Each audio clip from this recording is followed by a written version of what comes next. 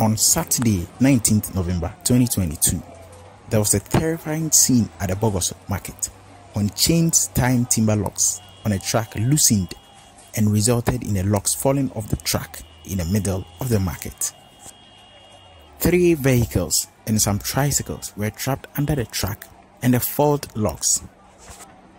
Unfortunately, an eyewitness reported that one person was feared dead and some others sustained injuries. It happened in the midst of busy trading activities, as Saturdays are the market days of residents of Bogoso and its surroundings.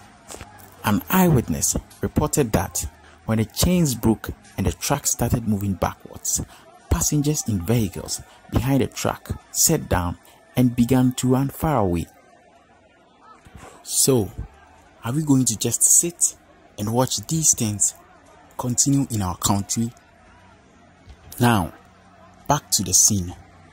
Why should such a crowd be so close to such a dangerous area like this?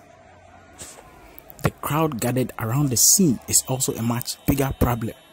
So sad, and that the crowd around will not even leave for the rescue team to do their work.